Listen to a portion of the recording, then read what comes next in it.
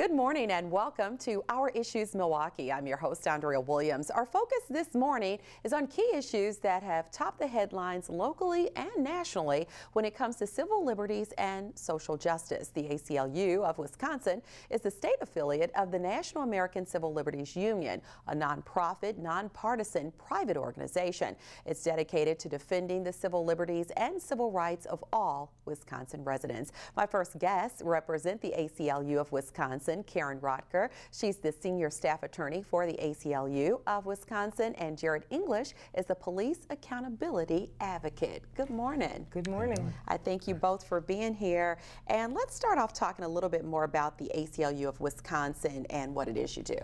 Sure. We are a nonprofit. We, as you said, advocate for civil liberties and civil rights of everyone, and that runs the spectrum from First Amendment rights, free speech, which is what the ACLU is known for.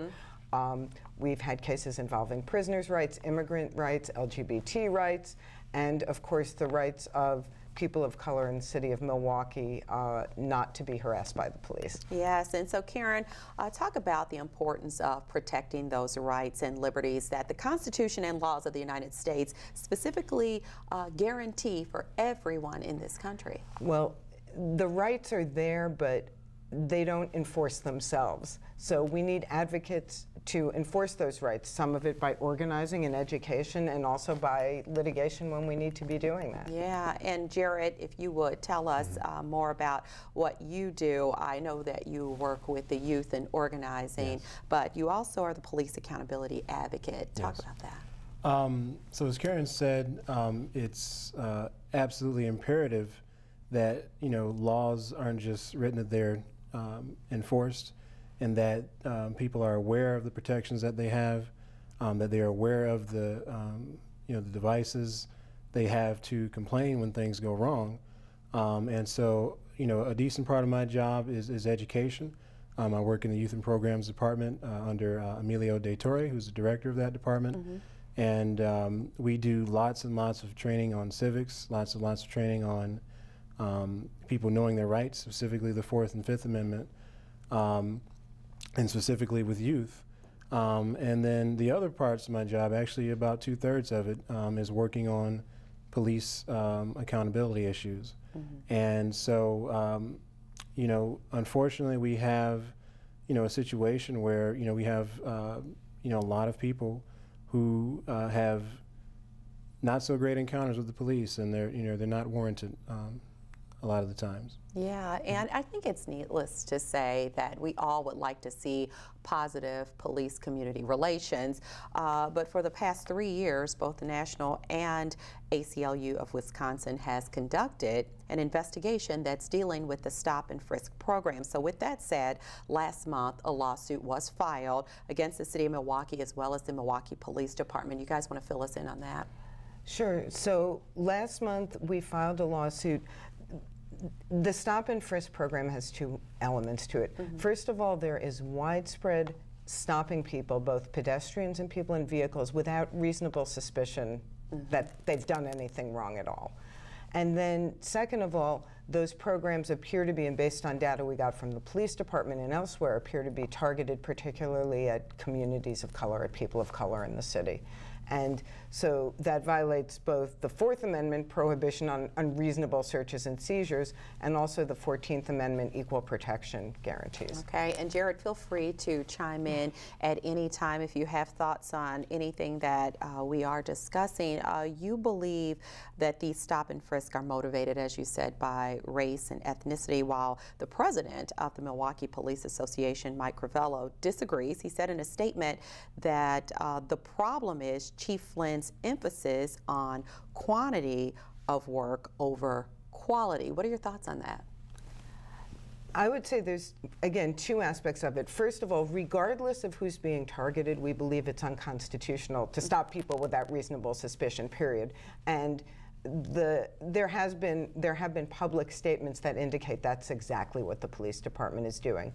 The separate part is, certainly we know that for a variety of reasons, it does appear that people of color are in fact the targets of, or disproportionately the targeted for those stops and frisks. And it's not just occurring in so-called high crime neighborhoods. One of our clients, it occurred to him while he was walking, I believe on the Riverwalk, right, downtown. While he was walking. While he was walking, and he's not the only one. There's all the plaintiffs in this case. They're law-abiding people. They weren't doing anything wrong in all these circumstances. As Karyn said, these weren't in quote unquote stereotypical neighborhoods that the department might speak of. There's people being stopped by Miller Park. There's people being stopped in the smack dab middle of downtown, the east side, and in multiple areas where, for better or worse, they were targeted. And all of these are, people of color. And with this lawsuit, it says that MPD traffic stops increased from 66,000 in 2007 to close to 200,000 in 2015. That's a huge jump in numbers. If you think about the population of the city of Milwaukee proper, it's about a little bit over 599,000 people. So we're roughly at half the population of Milwaukee being stopped. And so what that means is not they're stopping individual 299,000 individual people. That means they're stopping lots of people multiple times. And particularly in Black and Latino neighborhoods. Yes. And that was a deliberate policy. There was a deliberate policy made to dramatically increase the number of stops of people for whatever reason or apparently no reason at all. And a Milwaukee Journal Sentinel investigation revealed about 6 years ago that Black Milwaukee drivers were 7 times as likely to be pulled over as whites, and needless to say, you think these policies are unconstitutional. Yeah. Well, Andrea, that's a great point because, it's one of those things that this has been happening for a while. And so this litigation is basically kind of a last resort because, we've been advocating, the ACLU, lots of community groups, lots of different organizations advocating that MPD, the Milwaukee Police Department, changes these policies and these forms of deployment, and they haven't done so. And so this litigation is, basically to force that, those policies to come back into accordance with the law. Wow. Now, the lawsuit was filed on behalf of 6 Black and Latino plaintiffs who say they've been stopped once or numerous times over the years without a citation or clear explanation, and all of them have seriously different backgrounds. Our clients range in age from, the youngest was first stopped when he was 11 and was on his way to a play date. Wow. And the oldest is a veteran who is in his 60s. And it runs the gamut in between, and it shows, and as Jarrett said, these were all folks stopped in different neighborhoods, different parts of the city, some in African American or Latino neighborhoods and others not. And looking on the other side of the suit, we have to be fair in that way. Milwaukee's Police Chief Ed Flynn did react to your 80-page lawsuit and defended his officers. He said, quote, "There's no more serious allegation in 21st century America than to be accused of racist and biased behavior." He went on to say the MPD has never used the practice of stop and frisk, and nor has there ever been a quota for traffic stops. However, traffic stops in high crime areas have been proven to reduce the number of non-fatal shootings, robberies, and motor vehicles. So I guess, end quote, I should say, I'm guessing that the question remains, how do they determine who is going to be stopped in these high crime areas? So would we say it's racial profiling, or would it be something like somebody's windows are tinted too dark and they get stopped and give a warning? Well, some of this is information that we will find more out in discovery in the litigation process. I want to be clear, and I think it's important to say, people do not lose their constitutional rights just because they live in a high crime neighborhood. That's right. And so saying it's okay to stop everybody or frisk everybody when they're in a high crime neighborhood. That's not what the Constitution requires. Yeah. In terms of whether it's called a stop and frisk program or not, what they are in fact doing is stopping thousands, if not tens of thousands of people without any indication of any legally sufficient reason or any reason at all. Sometimes it's vague things like suspicious person, and sometimes there's no reason at all listed. Again, that's a stop, and whatever you call it. And there are very large numbers of people, including, again, our young plaintiff who, as I believe the time he was 11, was frisked, without any reasonable suspicion to believe they're armed or dangerous. Well, you know, and that's a great thing to point out, because there's, for better or worse, lots and lots of young people of color who I've interviewed over the years, many hundreds in fact, who, you know, as Karyn said, were doing basically nothing wrong.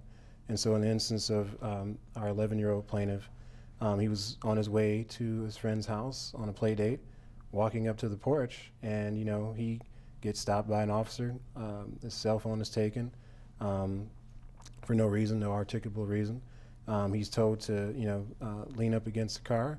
And, you know, all these kind of really traumatic things. You imagine you're an 11-year-old kid walking in the neighborhood, and all of a sudden you have a person, you know, with, you know, guns and who's bigger and stronger than you, telling you to do these things with no parent, no one who's a safety net near. And so fortunately his friend's father, you know, came to intervene in that situation. But, you know, that happens many thousands of times in Milwaukee. Yeah, and I was thinking of this when you were talking about that. Senator Lena Taylor came on the show a while back, and she talked about her son, who is a young man. He was literally running a turkey over to a neighbor for Christmas, and her son was stopped and put into the police car. So really, it doesn't matter who your mom is, your dad, whatever. It happens every single day, and that is just another example. That's right. And you know, as Jarrett said, he's talked to hundreds of people with this experience. We are continuing to collect stories, so I just want to be clear about that. We can talk a little later about how to share that information, but we know it happens so often that there are a lot of people who don't even know it's wrong. Oh, they only stopped me for 20 minutes, so it's not a big deal, or something like that. But it is wrong, and we do want to hear from people. Well, we're quickly running out of time, so this is the time to let our viewers at home know about a phone number they can call. And you also have a website where people can report such incidents to the ACLU of Wisconsin. Absolutely. The most efficient way for people to report any incidents that they've had with Milwaukee police is to go to our forum on our website, and that's www.aclu-wi.org/police. And you can also, from that form, there's a line. If for whatever reason you can't fill that out, you can give us a call, and we'll get back to you as soon as possible. All right, well, thank you for sharing that. And ironically, I wanted to mention this lawsuit comes as the public is awaiting the outcome of a collaborative reform report from the U.S. Department of Justice that Chief Flynn requested following the killing of Dontre Hamilton by a former Milwaukee police officer. So that report will evaluate the police department's use of force, training, as well as the stop and searches of citizens. So it will be interesting to see what the U.S. Department of Justice comes up with in regards to what you've gathered over the years. That's right, although that's not legally binding, which is part of why a lawsuit is important, to have some more legal force behind it. Okay. Let me just also share that this is a lawsuit to try and get the Milwaukee police to change their practices. Some folks have asked, we're not asking for money, we're not trying to get damages for people. We want them to change what they're doing so that everyone in the city can enjoy their constitutional rights. All right, Absolutely. and that's an important point to make. Thank you both so much for coming by and sharing all of this important information. And I'm wondering about how long do you think something like this will take to go through the court system? Hard to say, huh? A few years is not uncommon, hopefully just a few. And potentially less, depending on how the city decides they want to respond to it. Okay, well, we'll all keep our eyes and ears open. Thank you so much. Thank you. It's been a pleasure. Karyn Rotker is a senior staff attorney for the ACLU of Wisconsin, and Jarrett English, he's a police accountability advocate. For more information, you can again visit their website at aclu-wi.org/police or call 414-272-4032. When we return to Our Issues Milwaukee, we'll continue our conversation dealing with the civil rights and social justice of people living right here in our city. We'll meet Nancy Flores, an organizer for Voices de la Frontera, right after this.